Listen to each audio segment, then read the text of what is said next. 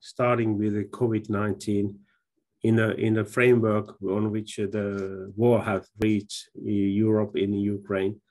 And at the same time, we are facing the future with the energy crisis and high inflation and many problems around different countries. On that way, the future is unclear. The weather in Helsinki is misty, and the future side is also a little bit misty. But this has been a great opportunity for us to build even more the resilient public sector. Citizens look forward on public sector. Public sector is the cornerstone in difficult situation for the citizens. And we have been recognizing where our strengths lie and where we need to work still on harder. The OECD insights are invaluable for us. We have in here, Finland, we are going through one of the biggest public sector transformation at the moment. The creation of welfare counties, which is completely new level of public governance. And like I said earlier on, this added to these numerous crises which have been faced in recent years, it makes our life a little bit difficult. And it means to us that we have worked harder and find the core issues that are most valuable to stay and develop in further. And we have to be more proactive in tackling the issues that arise and challenge our better future. Finland intends to take concrete steps to shift toward proactive governance also in wider scale.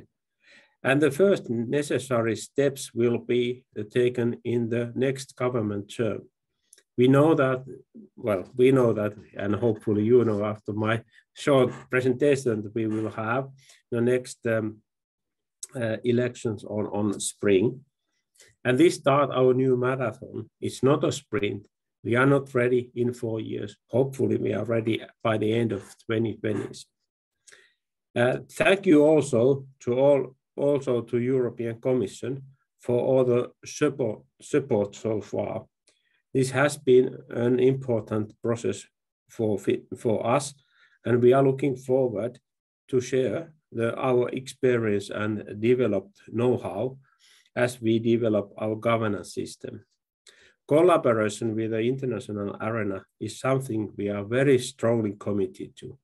With these few words and misty future sides, I'm happy to be with you this afternoon, and I hope the very fruitful discussions, and I hope that it can be shared in other countries too. So thank you for giving me this opportunity.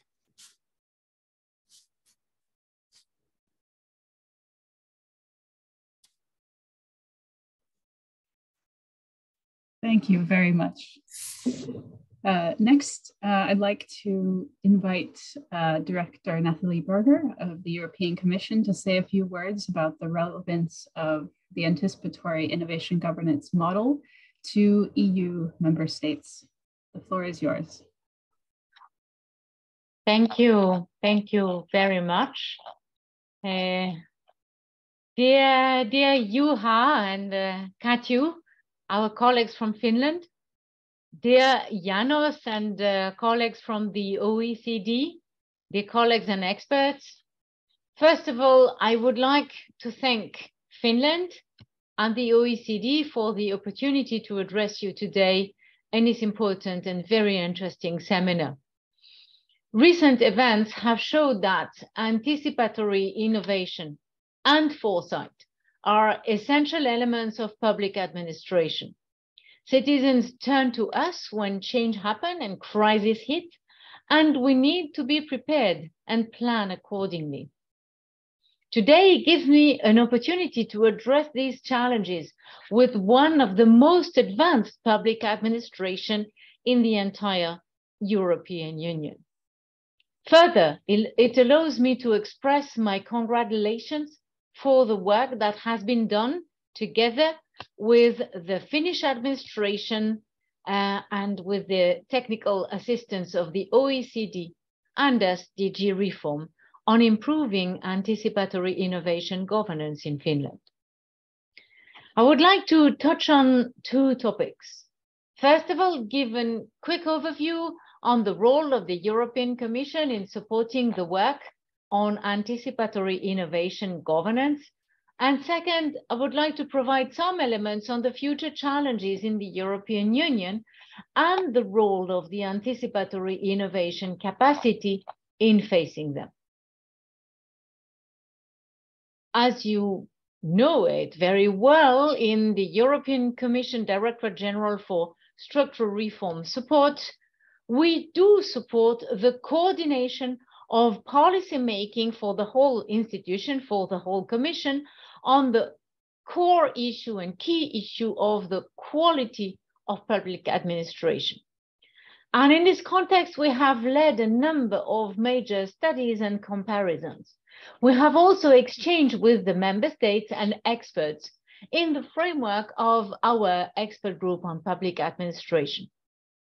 Some of the lessons that we have learned in the past are summarized in our staff working document on supporting public administrations in EU member states to deliver reforms and to prepare for the future. And it is evident that today, while the European administrations face increasingly complex policy issues, public administrations at all levels of the government need to work better. And in a world of super wicked problems, such as climate change and black swan events, such as the COVID-19, coupled with the often complex multi-level governance setup of the EU, and set up against the background of globalization, we have our work cut out for us. Complexity can be managed, however, with the right decision-making and cooperative systems in place. The report that is launched today demonstrates comprehensively the important role of anticipation and innovation in facing the complex issues.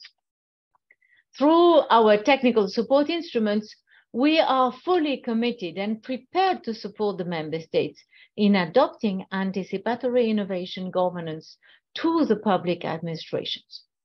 Our role, with the fruitful collaboration of the member states and partners, is to provide financial support and, above all, advice, technical support, intellectual advice, and added value, we hope. We have inspiring examples of projects focused on building innovation capabilities within the public administrations. For instance, the work led together with the technical expertise of the OECD in Latvia to build an innovation lab. This has been an exciting journey. The work has provided a capacity to disrupt the public administration through analysis and better design of policies. It has also allowed a repositioning of the state chancellery on the identification and the steering of innovation in Latvia.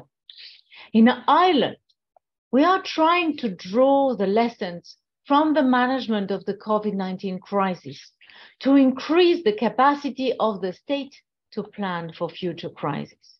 Similarly, we are running and launching 2 high-impact multi-country projects on building capacity for evidence-informed policymaking in governance and public administration in a post-pandemic Europe with the Joint Research Center of the European Commission, the OECD, and Greece, Belgium, Czechia, Estonia, Latvia, Lithuania, and the Netherlands.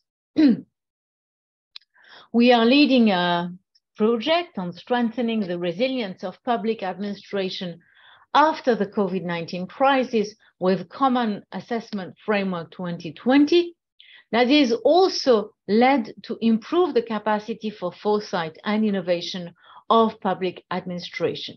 And this project involves 12 member states: Belgium, Bulgaria, Austria, Croatia, Italy, Finland, Spain, Poland, Portugal, Greece, Slovenia, and Slovakia. And we're also partnering with the technical expertise of the OECD on that one. And in addition to this work, our Joint Research Center is also leading ambitious work with its foresight unit to promote such capacity in the European Union. The Finnish example, developed with the AIG team and the OECD, has provided valuable insight on how a top performance, as Finland, aims at continuously improving its capacity. I can take a few key takeaways from our work. First, the need to increase the capacity of civil servants to reflect on future policy challenges. Second, the need to create a long-term planning for our short-term democracies through revised policy-making processes, budgetary processes, but also through better dialogue between the politicians and the public administration. The findings of our project in Finland and its potential follow-up will eventually serve as a blueprint for other member states, supporting the public administrations to plan and adjust better to evolutions and be better prepared for future crises. And I'm looking forward to the concrete implementation of these recommendations in Finland. Now, let me turn to the upcoming challenges that we're all going to face in the European Union, where anticipatory innovation capacity will be useful. I can clearly say that I can see Finland winning the gold in ice hockey at the next Olympic Games, finally overpassing a very famous neighbor as the true record holder.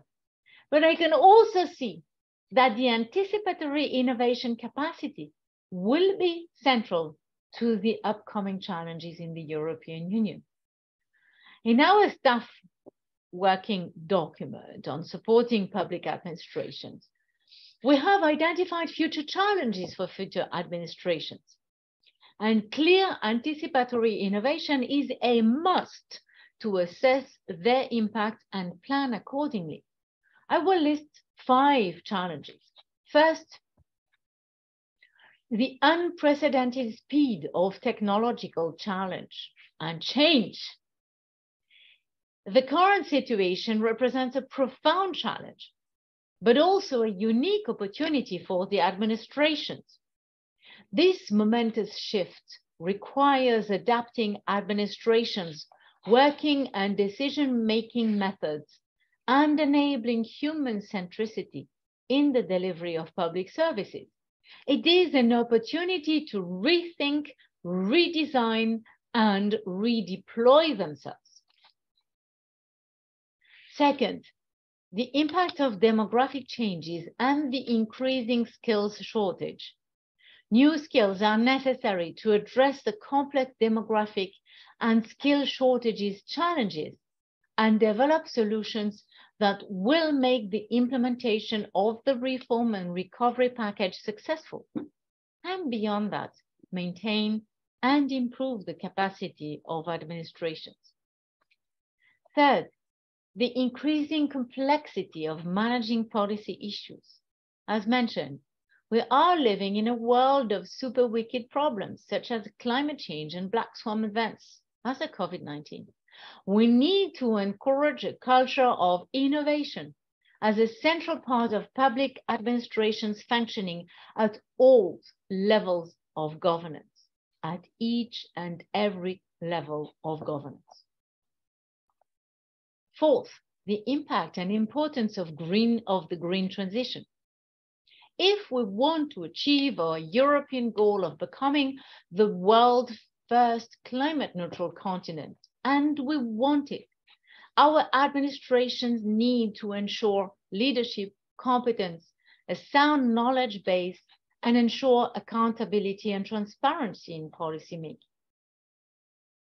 And fifth, the increasing competition for limited public funding. The key question is one of prioritization, which requires leadership and innovative thinking. Improved financial management is key to addressing issues of intergenerational fairness. And this can be achieved through better understanding of future challenges and opportunities. Again, a culture of innovation is key in public administration. However, be it for the green transition and climate change or fast technological change, we need to be prepared to create more room for strategic thinking and experimentation in the policymaking.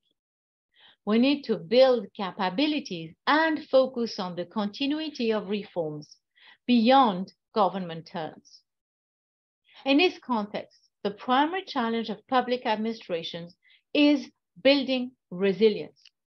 The work done in the area of public administration and governance has shown that such resilience is born from the combination of two elements: stable and efficient processes and structures in the public administration that deliver quality services and policies for the citizens and companies.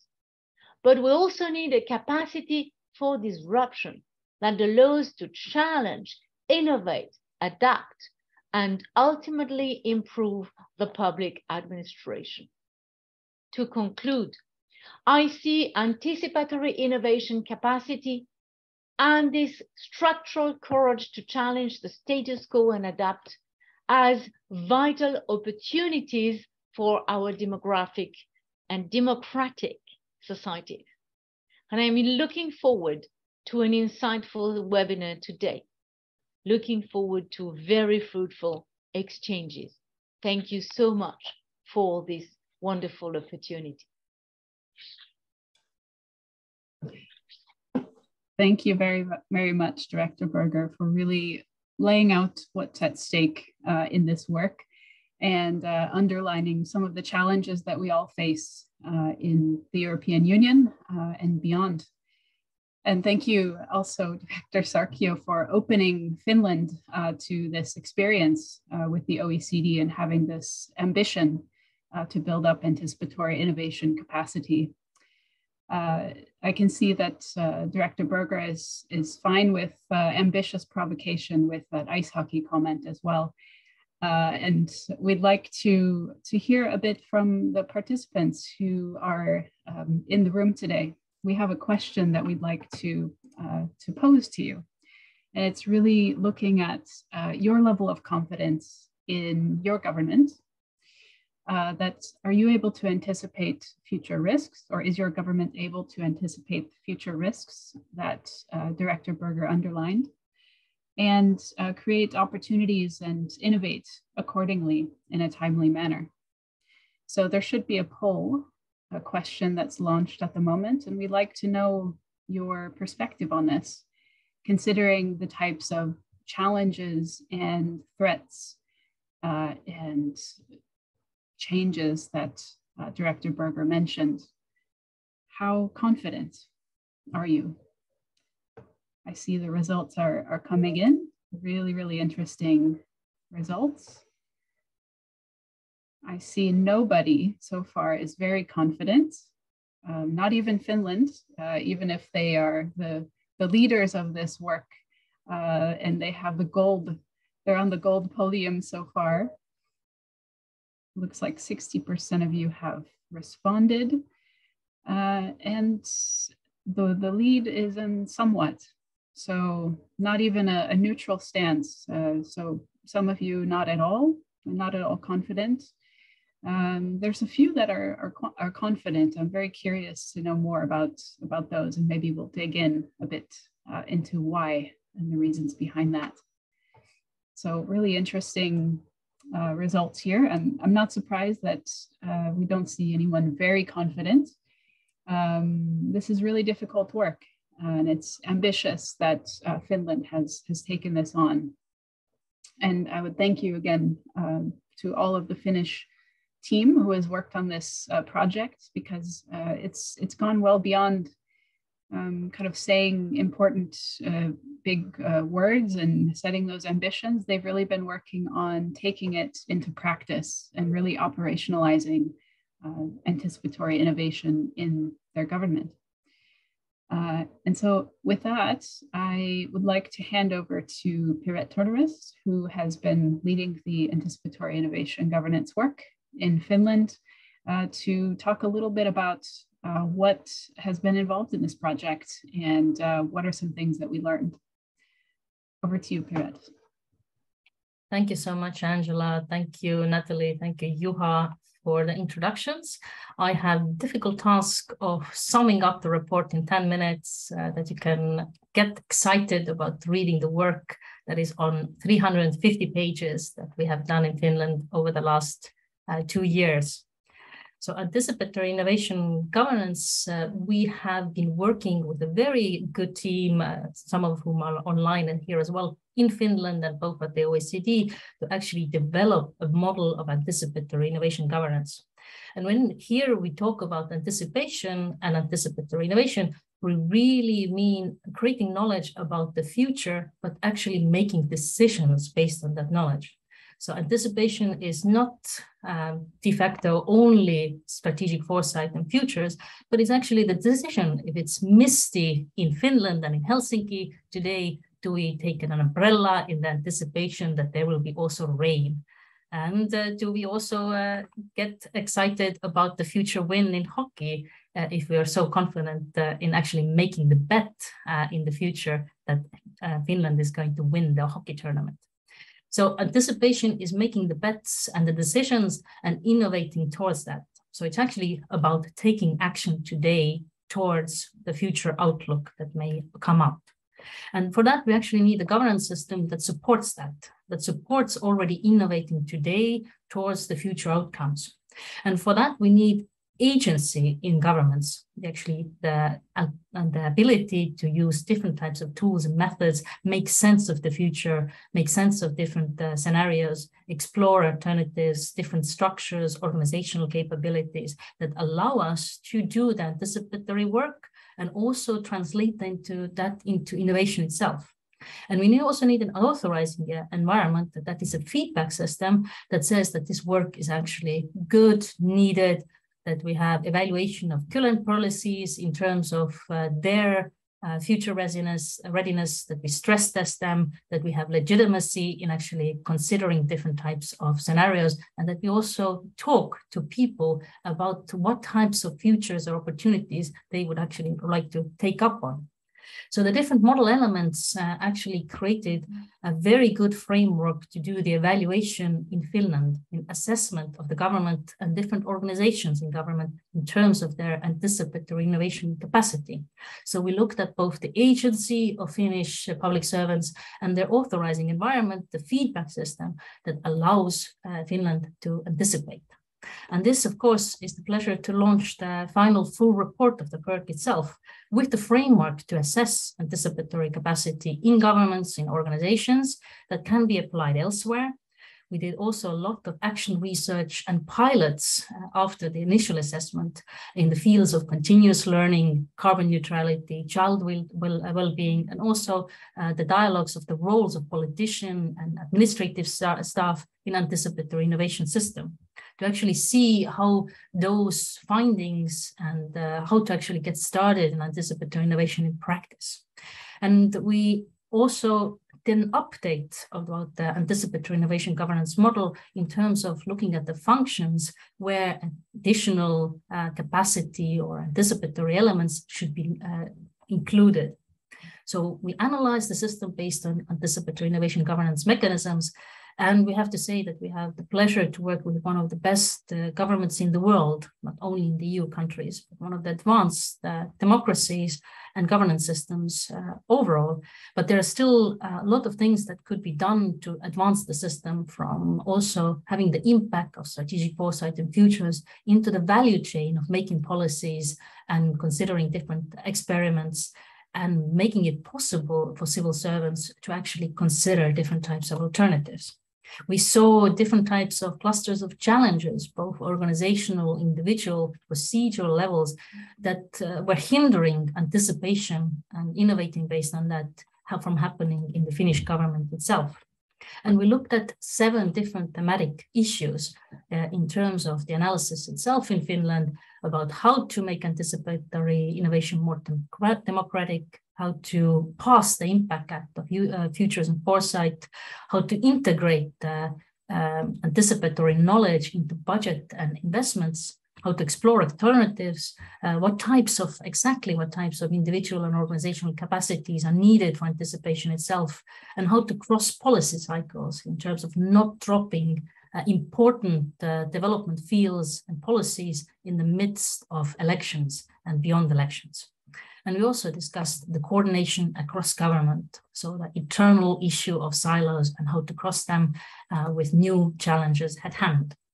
And each of the pilots, we looked at also these different elements, not only in the theoretical format, but we actually worked on the continuous learning system, for example, to actually see how to structure different participants from different levels of government, different ministries, to start the sense-making processes in terms of what type of kind of learning system Finland needs to promote understanding and relevant use of information, to also look at organizational structures, new types of flexible organizations that needed to be created for that to actually happen in practice.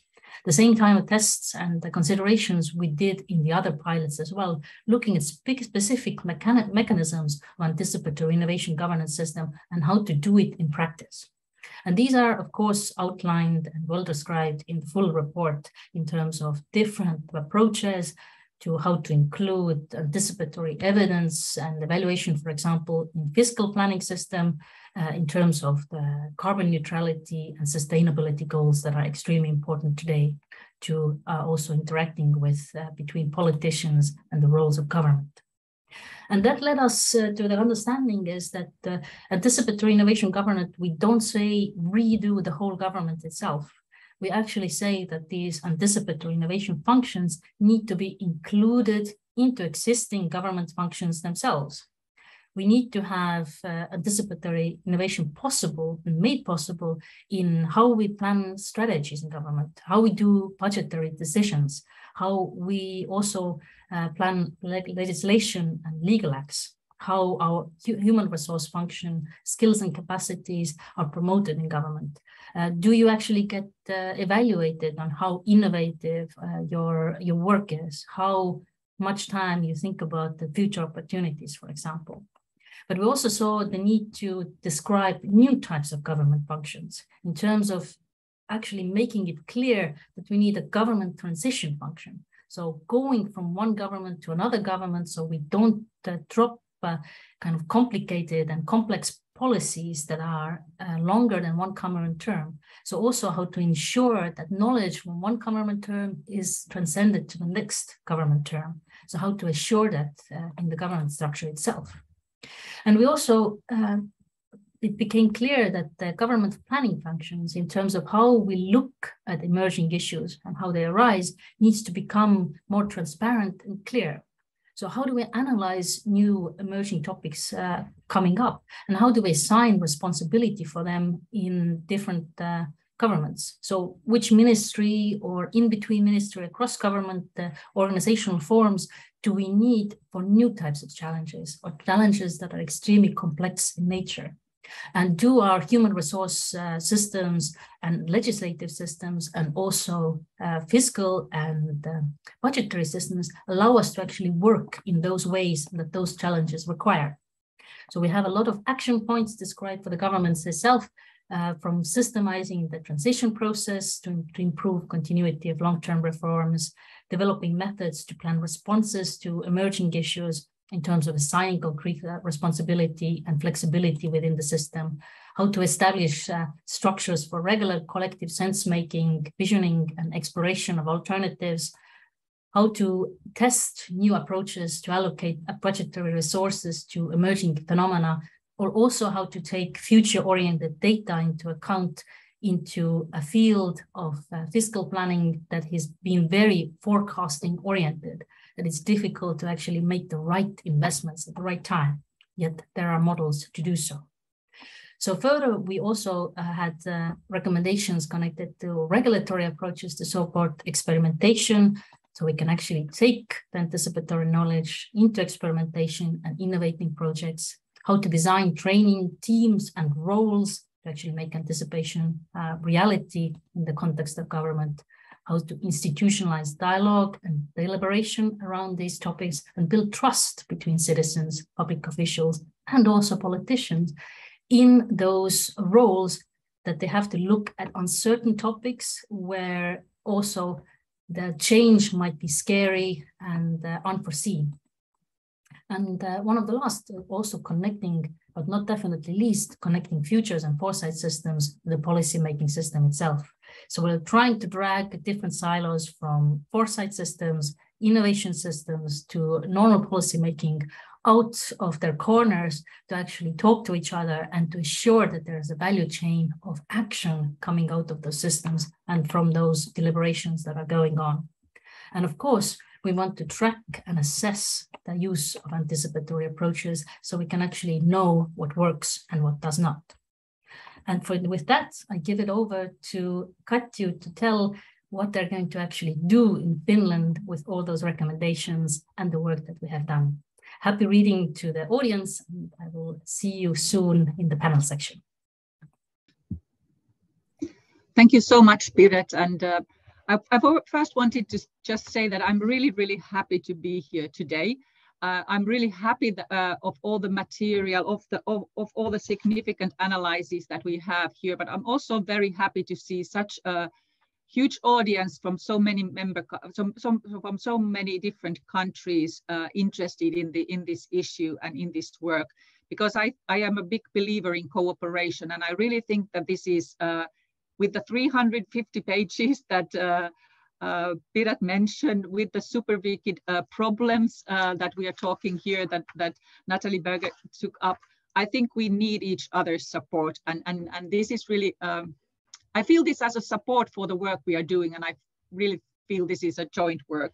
And therefore, I also want to thank, of course, first the Piret's team, OECD, Janos, and all of the people in the OECD who have been involved. And of course, also very much thanking the EU Commission for all the support.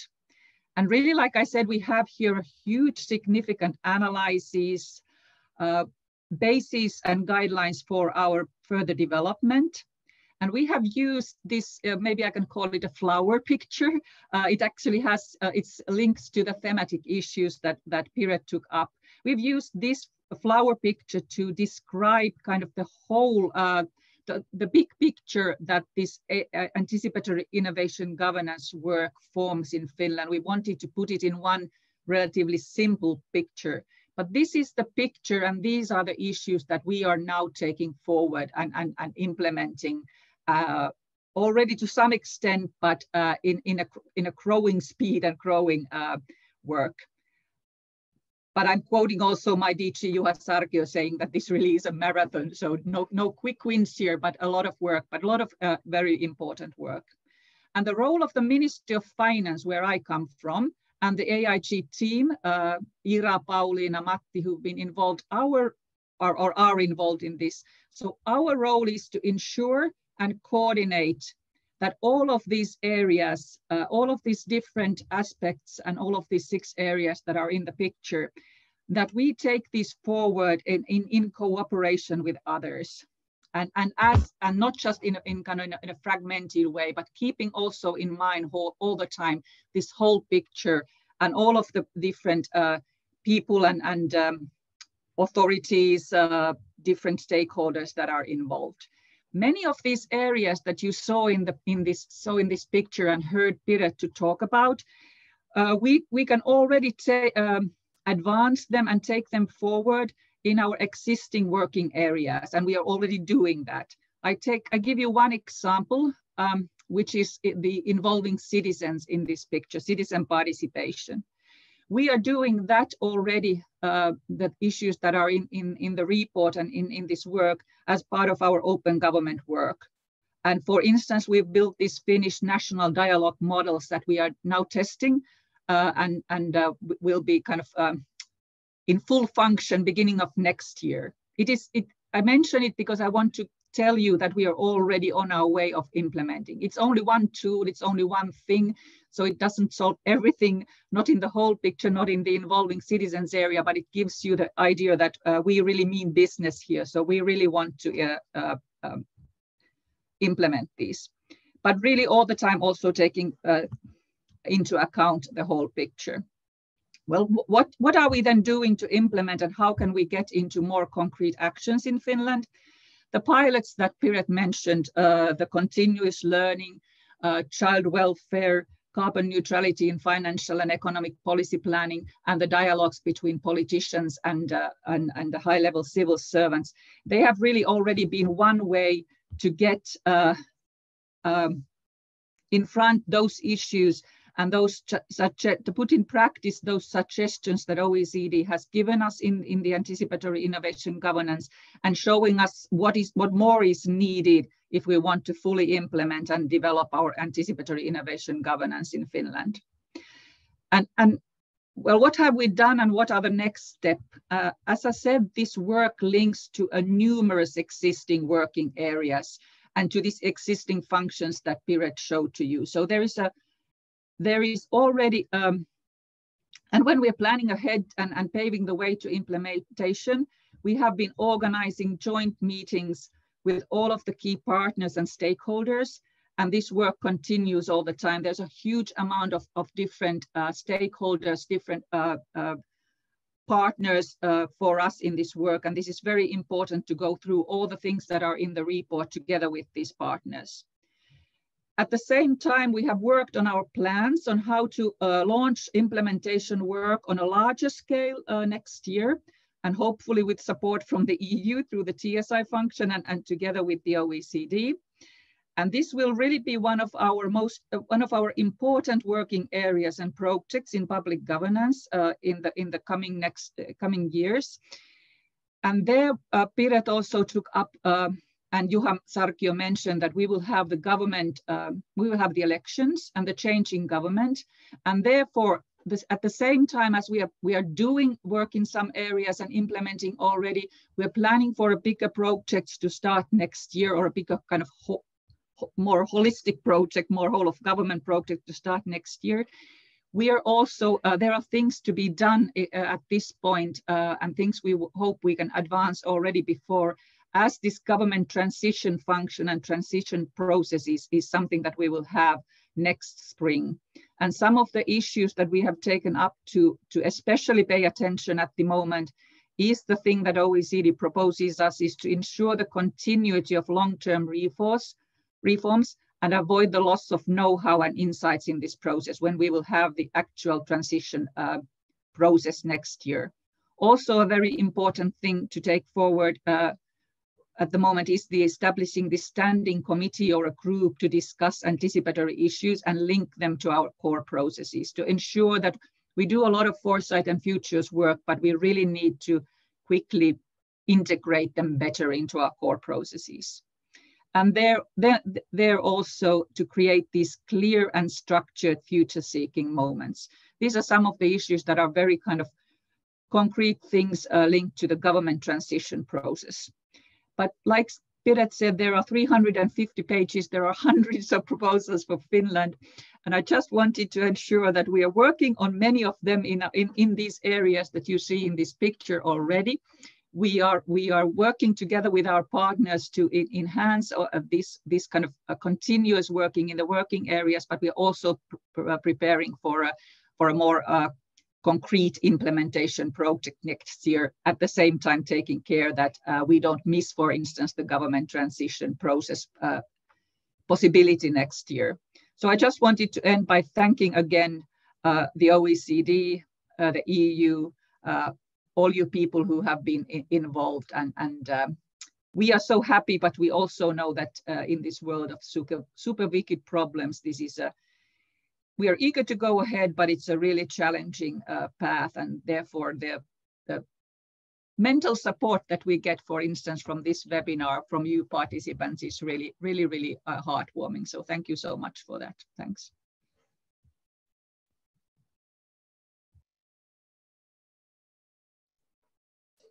Thank you very much, Katju and Piret, for going over the work to date.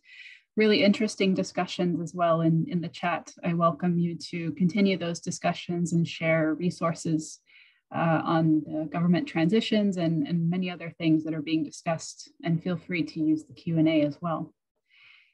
For now, I have another poll question related to the points that Katju raised. And that is really about taking anticipatory innovation into practice. So my next poll question for you, which should appear any moment, is, does your government have a clear and transparent way to plan responses?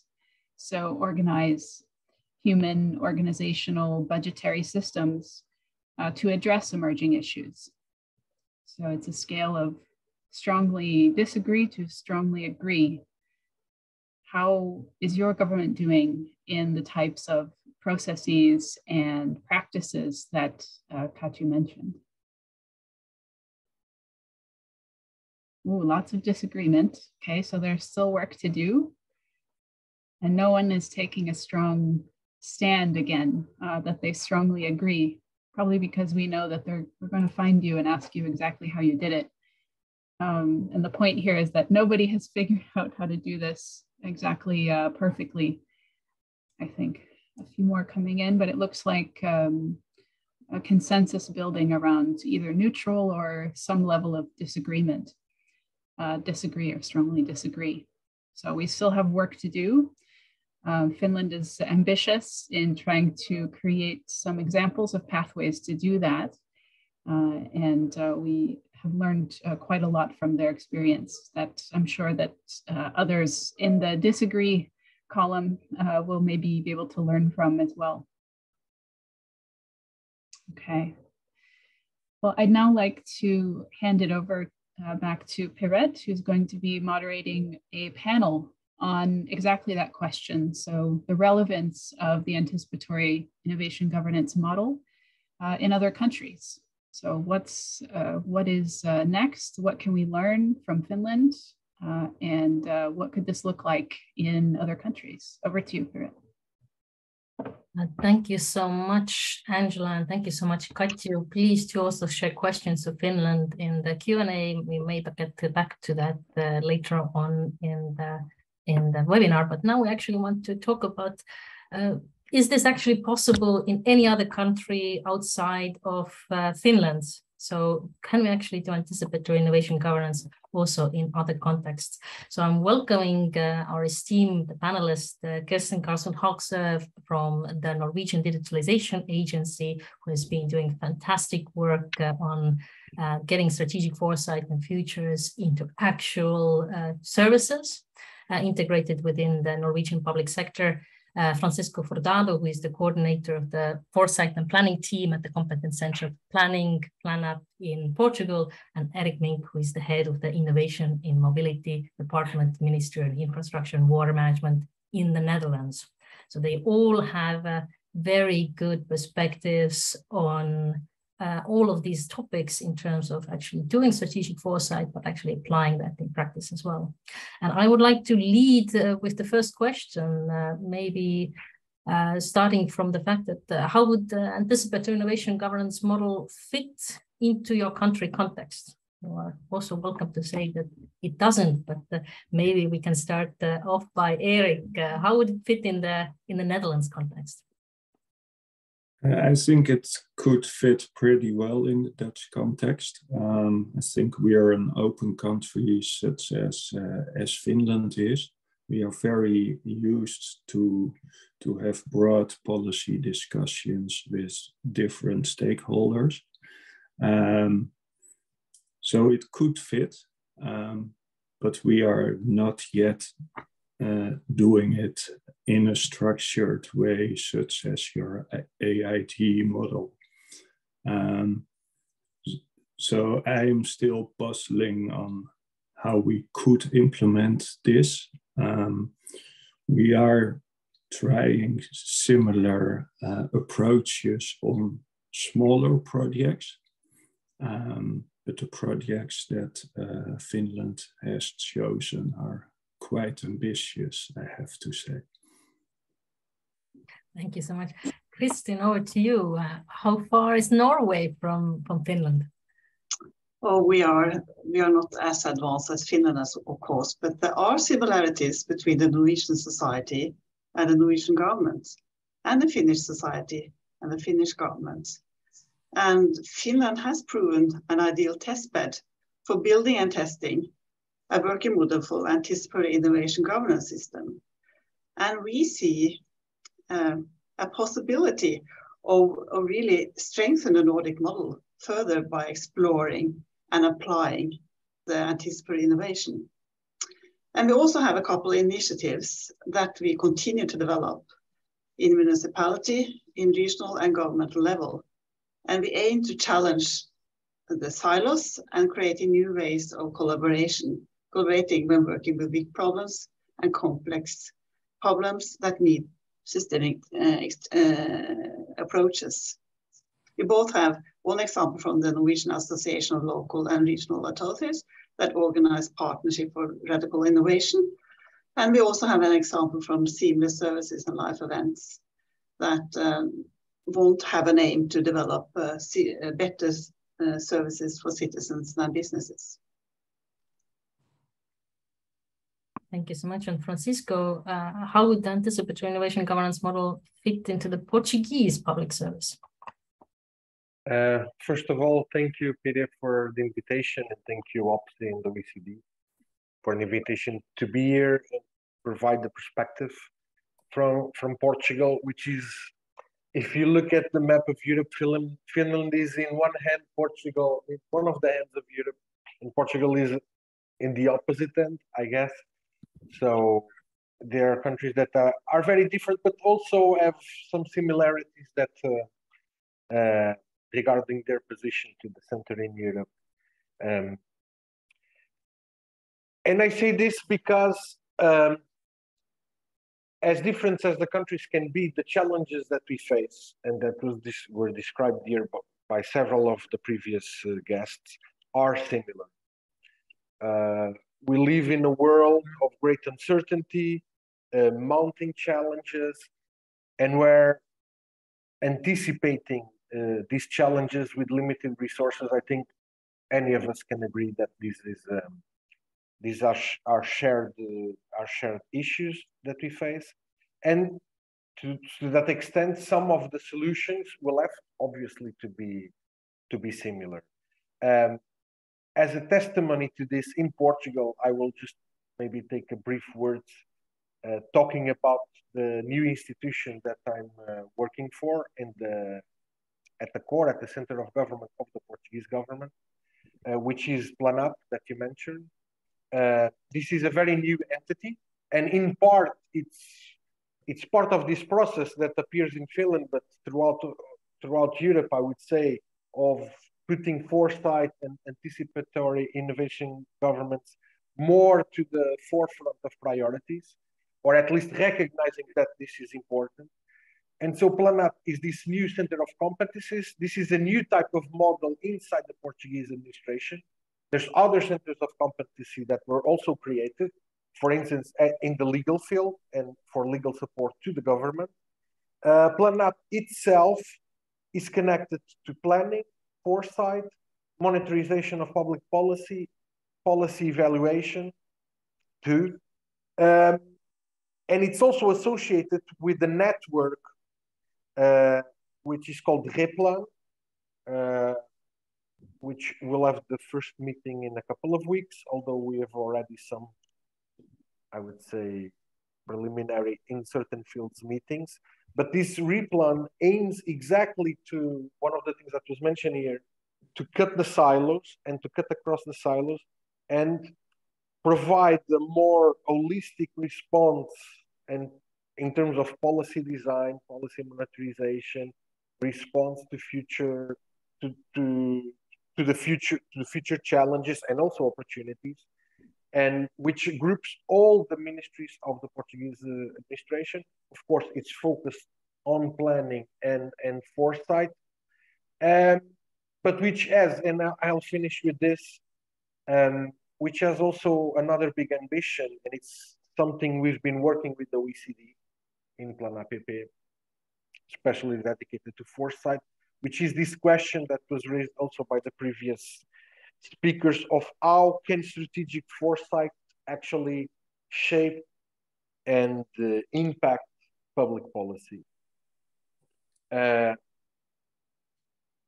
And since in our institution we combine both planning and responsibility for certain strategic documents with the responsibility of foresight, and are at the core, or have a pivotal role in this new network of the Portuguese public administration, we hope, of course there's no magic wand for this, but this is something we take very seriously and are taking steps to make it come true. Thank you so much, Francisco. I think it would be very interesting because Erik and Kristin have both keyed in terms of ongoing anticipatory activities that are going in their countries. Erik, could you tell us what type of projects are you doing that have this kind of anticipatory flavor, and what is the work about? Well, I work for the Ministry of Infrastructure and Water Management, and I'm heading the unit for mobility. And we are working on numerous issues such as artificial intelligence, welfare economics, well-being economics, hyperloops, flying cars, but especially data science and digitalization. And what we see on these issues is how difficult it is to actually make policies from innovations. Research institutes are very good in seeing what innovations are coming. Innovation units such as my unit are very capable in bringing innovations further. But then the matter of bringing innovations to policy is difficult. Most public servants are very, very risk averse. And you have to create room for a culture change when it comes to innovation.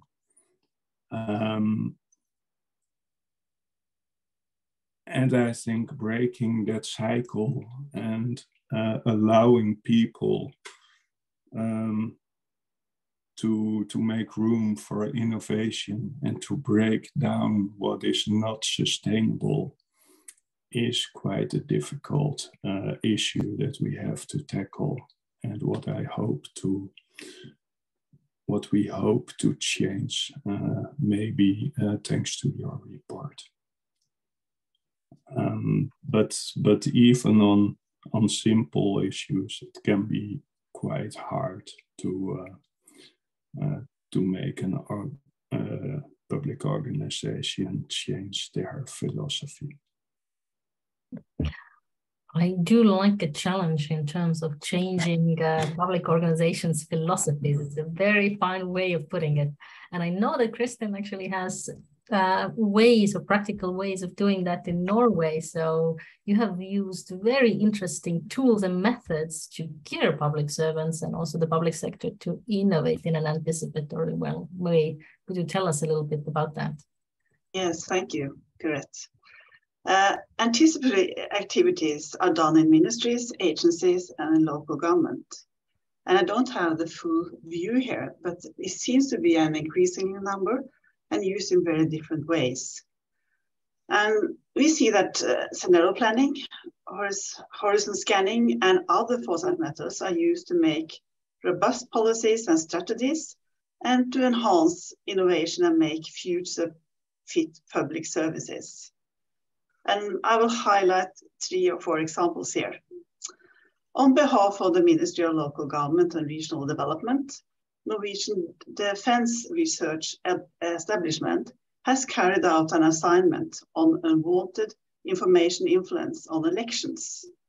The second report, published now in October, presents 5 scenarios that illustrate and exemplify how influence in connection with elections can conceivably occur in the Norwegian context. The assignment is a part of the ministry's work to strengthen resilience against unwanted influence in elections, and the purpose is to ensure that we prepare to deal with various incidents that may occur. So that's quite fresh and quite new. Another example is the white paper on innovation in public sector that was published in 2019 that developed public sector scenarios for 2040 to make the innovation policies future fit. And in the white paper, foresight is highlighted as one method and competence the public sector must adopt to a greater extent to promote innovation.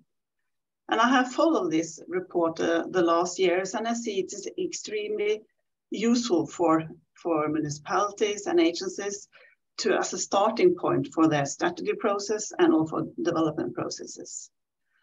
And the last example is that public sector need to develop solutions that meet users' needs several years into the future in order to continue to have services that are relevant and attractive.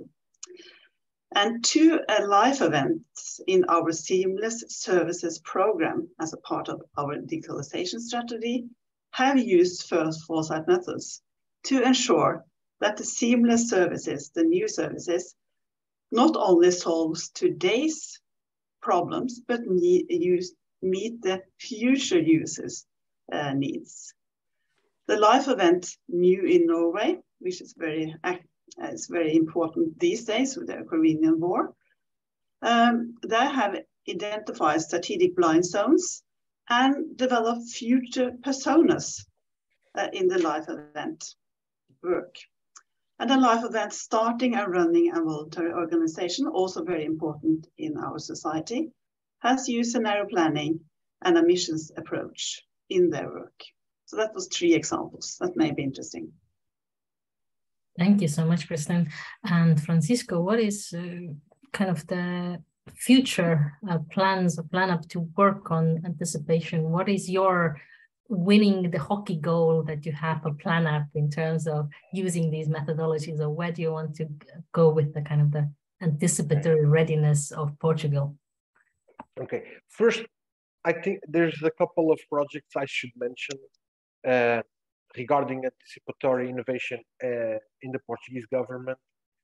And one of them, it doesn't involve Plan APP directly, but it did involve OPSI in cooperation with the Agency for Modernization of the Public Administration, which actually developed an anticipatory innovation starter kit for LabX, which is a network of innovative entities in the Portuguese public administration. So there's this work, and the modernization agency that develops this work of innovation inside the administration itself. I've mentioned also the centers of competency, not just Plan APP, but in other fields too. And I should mention also here on another level that it was during the Portuguese presidency of the Council of Europe in 2021 that the initiative of the Ministries of the Future was launched, and the network of foresight of the European Union was launched. So I would say, obviously, there's not such a structured approach as we could see in Finland, but not just in Plan APP, but I would say across the Portuguese, at least the Portuguese government, there is a very strong awareness of the relevance of these topics, and some initiatives have been going on. And I should mention, even in the line ministries, in the different sectors. And here we have a representative, for instance, from the infrastructure ministry from the Netherlands, but in the ministries like agriculture, infrastructure, economy, the finance ministry in Portugal, all of them have entities that are in charge of strategic thinking and also innovation, anticipation of the future. Of course, one of the things that your report mentioned is the danger of short-termism.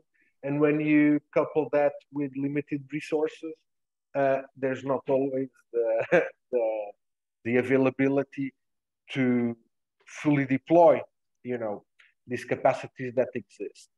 But in part, that's one of the roles of PlanUp. And you were talking what PlanUp thinks about the future. I think one critical role of PlanUp is to unlock across the Portuguese public administration all these capacities that exist, to combine them, to be a vehicle and a platform to share the information that exists, share the capacity that exists, and open avenues where this anticipatory work can happen, not just by PlanUp itself, with projects led by PlanUp, but across the entire administration. And with one of the points that was mentioned also before, which is the capacity building, which in Portugal, it's very critical. The public administration in Portugal lost actually some capacity on the last decades. Although I don't think this is a problem just of Portugal. I think there was a trend to, for instance, subcontract services that were done by the public administration to others. But now there's this work, and we are part of it, of regaining competencies, skill, and promoting disseminating these competencies across the public administration. I think this is a very critical work that we have ahead of us. We already started. And I must add, just to finish this question, another point which touches the issue of public citizens' participation. And one of the things that we are doing, being done inside PlanUp EP, is a project called the 2050 Lab, which is a very participatory visioning project to imagine what Portugal could be or would be, or better, what people wish Portugal to be in 2050. And this is it's a project that involves, which has a deep connection with not so much inside the public administration, but it's more a project with civil society, with the citizens, to have a mosaic of visions of what Portugal should be, what they wish Portugal could be in 2050. Thank you so much. I think you also referenced a very interesting area, but we have been having a party for Finland in terms of their undertaking a very kind of challenging field. And all the panelists have seen the report beforehand. And I wanted to ask maybe from Kristen, what has been the most interesting learning from you from Finland? What are you a little bit jealous of maybe that the Finns have done or you would like to integrate in Norway? Oh, there are 300 pages of very interesting learning. So I should need to go more into details if I should have a very good answer on that question. But one interesting learning from Finland is the activity connecting futures and foresight system to policy making in a systematic order. Because in the systematic order, that's a key word here, because there are good projects, there are good initiatives, but they're usually one-off and more based on initiatives and not a structured way of working. And another takeaway is that even the advanced foresight experienced government of Finland, they still have something to do going forward, even though they already have done much more than any other governments. And I think the action points identified in the report, and then there are many of them, may be relevant to the Norwegian government and also to Norwegian organizations that want to improve their ability to anticipate. So that was just 2 points for me, but I'm sure there are so many more if you go into detail and learn from the experiences. Definitely. And maybe to Eric, another question that Francisco, in terms of the short-term issue of policies, was mentioning. Does the Netherlands have a kind of a way to keep issues on the agenda for the long term across different policy cycles? Because we have seen this as a key issue in terms of starting to look forward and envisioning and also applying that, but many changes and transformations in the era of wicked problems take time. So yes. How does the Dutch government actually keep long-term issues on the government agenda? Well, this was probably one of the most difficult questions that you were to pose to me today, I hope. And thinking about it, it is an easy answer to give when it comes to infrastructure policies,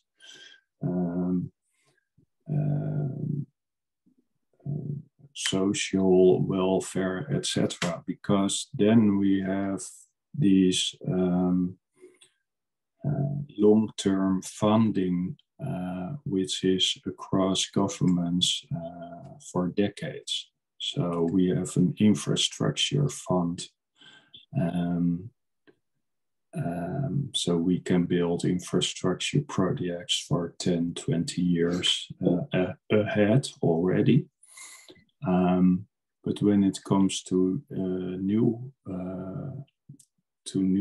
policies or let's say sustainability issues, and then we recently started with funds like this. So when the money is available, a topic remains on the agenda for the time of the funding. So funding might be key for urgent projects. However, if something is still in its innovation phase, then funding is difficult. So I hope this answers your question. But I'm still puzzling on how to keep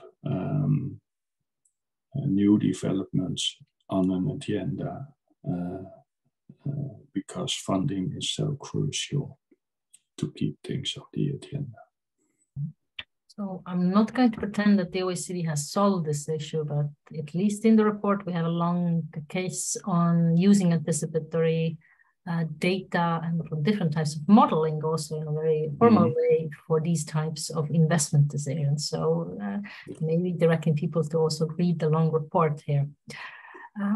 I'm going to actually change things up, and I also invite Katju to the panel because we have gotten quite a lot of questions from the audience to Finland in terms of what they are doing. So I'm welcoming Katju to the panel and asking the rest of the panelists, while Katju is coming back to the panel, where would you get started in developing an anticipatory innovation governance model in, for example, Kirsten in Norway? Where is your starting point?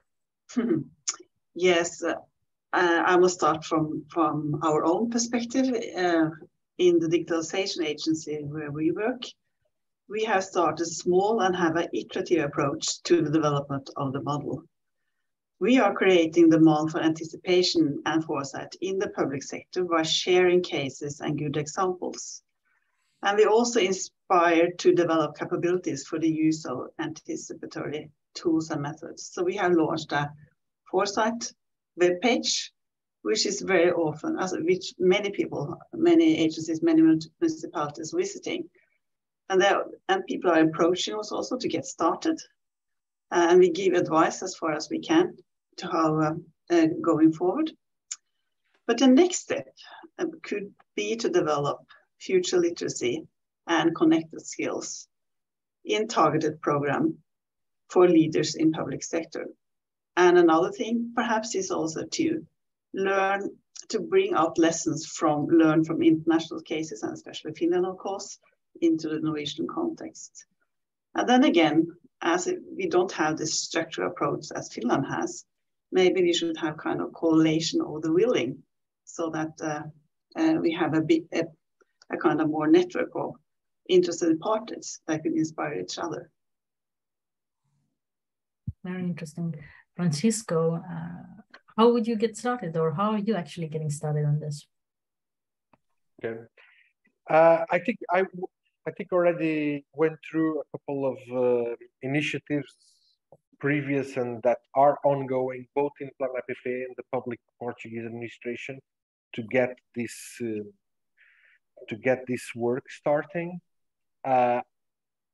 One of the things, and going back to a previous question you made, one of the things that I think it's more relevant for us from the Finnish example, and we have had one of the things we've had some bilateral meetings with our Finnish colleagues. We're having a workshop in Lisbon next week where some of the Finnish colleagues will also be present with us. So it's, of course, an experience we're looking closely. And I think learning with the ones that are at the forefront is always important, at least knowing their experience. But I would say that two extremely important things that we've been learning, and which are our goals, is to create a culture inside the public administration, and we've been discussing this. Create that public administration not always is the best means to create this culture of innovation, but creating a culture that promotes and integrates foresight and innovation into their practice.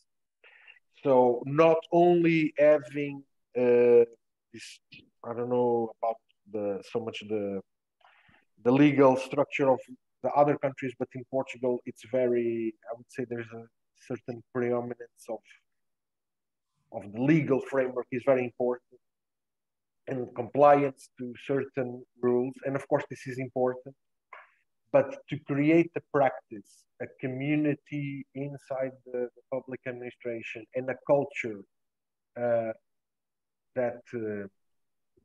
that allows for foresight to have actually impact on policy, and allows for this innovative thinking and then practice to take place, it's extremely important. But as it was mentioned, this doesn't start in one day, and the road Finland is going. Finland didn't start this the last 2 years. It was at least a work of decades, let's put it that way. And again, like I said, Portugal doesn't start from zero, but there's been some going back and forward. For instance, there was a department for planning and foresight that was merged, extinguished in the first decade around the first decade of this century. So there's been some false starts also. And I think the most critical aspect is indeed to create this culture, this practice, the continuous improvement, which is amazing to see when we talk with our Finnish colleagues, that they are always wanting, even though everybody says they are in the forefront, they always want to learn more. They always have this humble approach. I think this is very important also if we want to implement these things across the public administration, to have this attitude. And like the colleague said, Christian, to have also a systematic approach, which is something actually it's a very concrete work we are doing in Plan APP, especially regarding the planning instruments in Portugal, is to set up a systematic framework for how this is done and how all these instruments fit with one another. Very interesting work indeed, and we are looking forward to seeing how it evolves in the upcoming years. I'm going to jump in between now to collect you as well with some interesting questions. So if anybody has solutions from the panel for these questions, then do help cut you out. One of our very active chat that is going on in the background that our team is engaging with. And one of the questions is, are there specific jobs, laws, or degrees that oblige the application of anticipatory practices in Finland? How do you actually create the sustained legitimacy or demand for this work?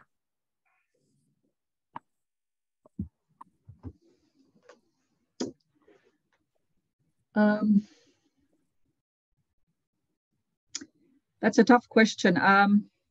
If I think of where the demand for this work comes, I don't think it comes from laws or I think it comes from, I go back to a couple of things that were mentioned earlier here. One was that is about money and resources. And the fact that the way that we have been working previously, we don't have the resources for that anymore. We need to be more proactive. Being reactive takes too much resources. So I think that's one of the demands. The other demand is, I would like to connect to what Francisco was saying, is about the communities. And I was thinking while you were speaking that were the issues that actually, it's true that we've been working for a long time with some of these issues, but I think one of the especially good points of starting this particular work, this 2-year work with the OECD, was bringing these different communities together.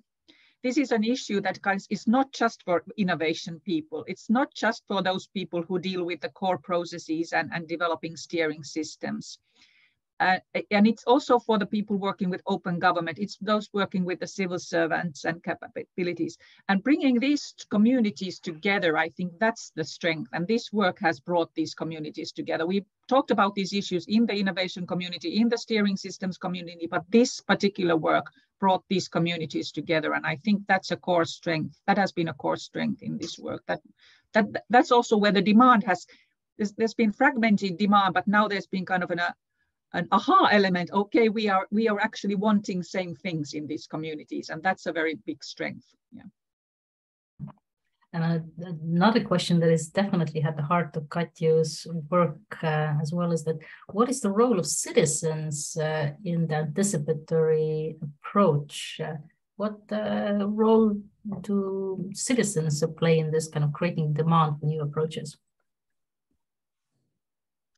Yeah, I think this was also linked to, I saw one question about resilience. I'm linking this to the resilience question as well, because I think this is something that, well, first of all, I want to say this, that we are jealous of so many things in Norway, Netherlands, and Portugal. So, but one of the things we think we are relatively good at in Finland, and so are you in your countries, but is citizen participation.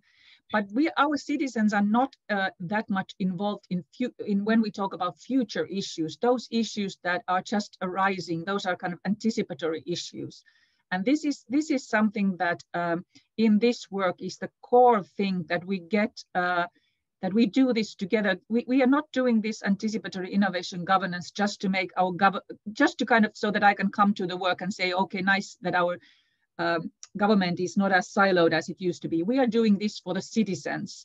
And that's why it's very important that they are involved in this and that there's an opportunity for them throughout the policy cycle to discuss not just the issues at hand, but also those kind of future anticipatory issues, and that we get the knowledge from the citizens. And I think the citizens, we know this from the open government work, that while we're doing a lot of work, we think all the time, the citizens' demands are a kind of, the horizon is, we were never reaching the actual, when we can never say we're ready, we can never tick the box, but we all the time know that the citizens' demands are growing. And this is something that we see now, that this is one of the areas that we really need to be more proactive and less reactive. That's the thing that also builds trust. And that's the thing that builds resilience, not just in the government, but also in the society. But where we started with the question of confidence, so that our citizens could be confident and trust that we are not just reacting when the crisis hits our head, but that we are proactively trying to make the future better for them. That's the core issue for me. And also OECD's research on trust has recently shown that the trust that the citizens have in terms of the ability to innovate in government is very much linked to the trust in government in general. So to kind of the ability to innovate is directly linked to actually the trust in government itself. Connected to that, maybe the final question to the panel, to all panelists, is how do you equip your civil servants or public servants with the tools and methods to actually innovate and experiment in a future-oriented way? Maybe I'll start just 2 sentences, if you can keep it brief, with you, Erik, and then I'll go to the other panelists. Well, my team has a toolbox for all our colleagues in order to innovate, and that's how we try to do it. But yeah, I'll stick to that. Kristen, how does the Norwegian government equip their civil servants or plan to equip their civil servants in this area? Yes, that's a tough question too, but it's a growing interest in anticipation and also the anticipatory methods. So perhaps to make it more available and make municipalities, agencies, and also ministries try to use it, experiment in new ways of using it, both in service development, for instance, and also in different cooperations and collaboration activities, where we need to do things together and not only have the perspective that the agency, for instance, have. You need to see it from different angles, and foresight activities could be a good way of make the collaboration better and have a future-oriented collaboration instead of just solving the problems of today. Mm-hmm. Thank you. Over to you, Francisco. Do you have capacity building and tool and method approaches for civil servants? That's one of the toolkits OPSI developed together with the LabX of the Portuguese Modernization Agency. Was exactly a toolkit for a starter toolkit for anticipatory innovation governance. But beyond that toolkit, I would stress here the capacity building for innovation, for foresight, also planning, I think all around capacity building and reinforcing the skills and the capacity of the institutions itself in Portugal is of critical importance, point 1. Point 2, building the community and the network that allows sharing information and working together across cross-cutting topics. So these 2, besides the toolkits, these concrete toolkits, these 2 overall, I think, directions are critical. Thank you all, and thank you also, Katju. I know there are a lot of things going to come up, so I will keep my eye on both on Finland in terms of developing the model further, in Portugal, the Netherlands, and Norway, because they're bringing us very interesting examples about how these approaches can be applied in practice. But for now, the time is running up and we need to actually go and do the future. So I'm going to give it over to the Vice Director of the Directorate of Governance. Thank you to the panel for Janos Pertok for the final words of the webinar. Over to you. Thank you so much, Pierre, and thank you so much for moderating this very interesting discussion. And I'm a really great pleasure to join this launching of the report on anticipatory innovation governance in the public sector in Finland. From the beginning, I was very closely listening, and this is really a great honor to join both the representatives of Finland and the Commission, and working together, developing this model. And for that reason, I gave special thanks to Juha Sarkio and also Nathalie Berger for the inspiring remarks and all the leadership and support. And thank you so much, Katju, and your team for taking the work on anticipatory innovation in Finland further. We are very grateful for the peers. So thank you so much from Norway, the Netherlands, and Portugal for sharing your experience and also how you use this work in your government. You emphasized many times that the stakes are high, and this is really the time, the recent developments, whether this is Russia's aggression against Ukraine or the current energy crisis or the health situation, which is still evolving. So they provide many reasons to revisit anticipatory capacities and allowing countries to be future ready and more resilient. And we expect that these may happen in the future. So governments around the world are increasingly also expected to upgrade their capacity to anticipate the future and act together to respond to global challenges through continuously identifying, testing, and implementing innovative solutions. So we are very grateful for Finland for working in the past 2 years and providing the results in this report on how to define a new model of the governance that integrates future thinking, the foresight and innovation as a core operating system. And this is what I'd like to pick up as 2 takeaways. Many of you refer to it, but I'd like to really first emphasize that anticipation is not an extra layer. This is really built up as an essential driver for public sector effectiveness. I'm just referring to Katju a couple of minutes underline. This is not a question of resources, or Francesco, you emphasize that how anticipatory innovation is part of the culture. So this is part of the culture of a modern public sector. The second takeaway I'd like to emphasize, this is how anticipation helps to ensure that governments, they don't remain static.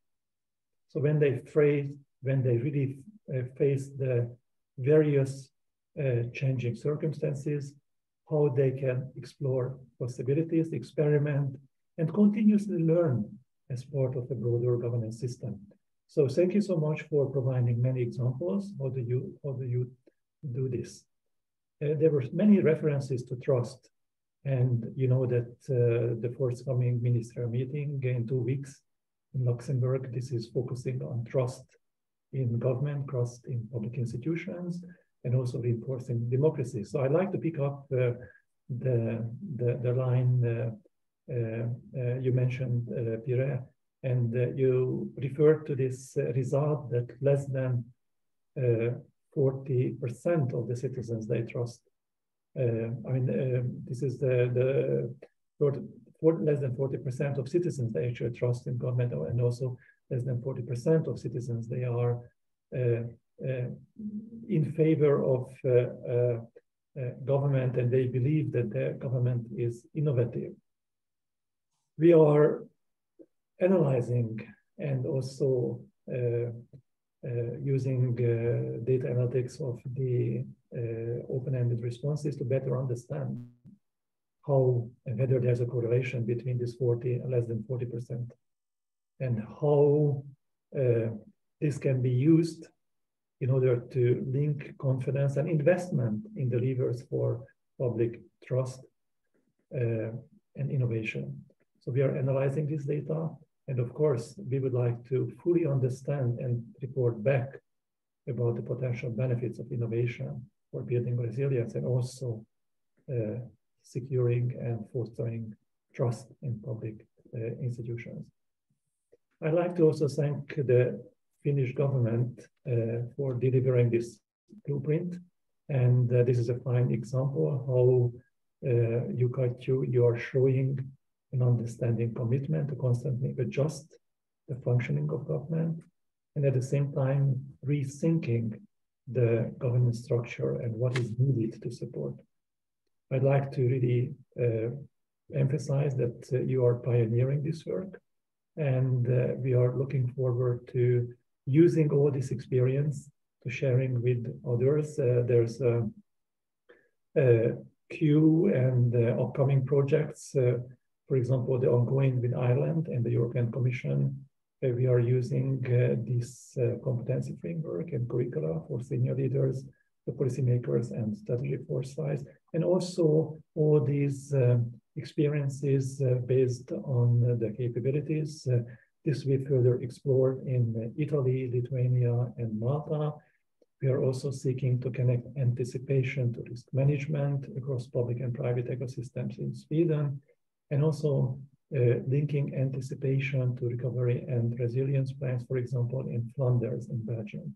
So this will be shaping a series of work across Europe. And for this reason, I'd like to really stress that these anticipatory innovation approaches are not nice to haves. This is critical to institutionalize and integrate the governments and how they work and deliver in the future. And for that reason, I'd like to conclude with the word of appreciations to Finland and your commitment to continuously improve the governance system, and also using this anticipatory innovation as a pioneer. And this allows other countries to learn from this experience.